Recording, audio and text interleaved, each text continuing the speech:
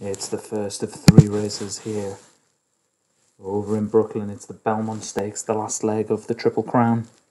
And we've got no horses able to complete the Triple Crown here today, but we do have the Derby winner Barkston Daly for Davy Ladd. We've got Dan's Watchers, Steve Rann, Lopinot Cheetah for Davy Ladd, Sea of Tranquility, Paul Rhodes, Song of Exile, Leon Van Rensburg, Speedy Fix Regarded, Craig Allen, Dakar Girl, The Bridesmaid so many times for Dan Hughes, Francesca Cumani for Dan Hughes, McGull, Darren Thompson, Monumental, Paul Rhodes, Out of Control, Obi-Wan, and Sugar in a Plum, Joshua Sutherland.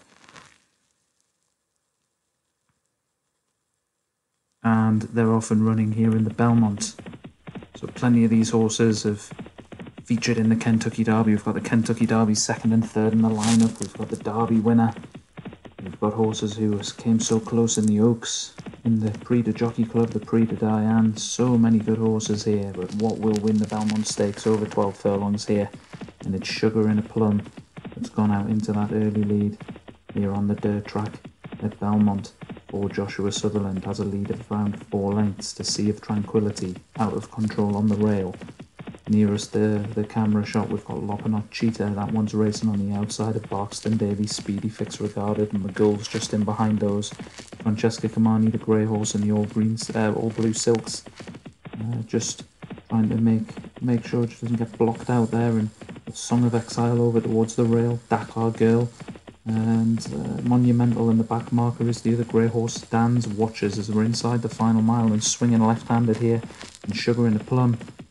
It was quite slow coming around that bend, and it allowed Speedy Fix Regarding Sea of Tranquility to move forward and close the gap ever so slightly. But Sugar in a Plum still travelling strongly, still has a few lengths advantage over Speedy Fix Regarded. Lopinot Cheetah moving up on the outside. Barkston Daly, the Derby winner, over towards the rail at the moment and about to move through into 2nd place.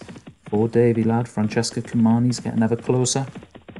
And looking towards the rear of the field, Song of Exile's already being bustled along, and perhaps something's amiss there because Song of Exile is going backwards and is suddenly detached from the rear of the field. So Leon Van Rensburg's runner is in all kinds of trouble as we're in the last 4 furlongs. It's still Sugar in a Plum in the lead. Lopinot Cheetah, Barkston Daly, the Derby winner, still travels strongly. Speedy Fix Regarded moving forward as well. Song of Exile has indeed pulled up, so we're inside the final 3 furlongs. Sugar in a Plum is now about to be tackled and passed perhaps for the first time by Speedy Fix Regarded from the Craig Allen stable.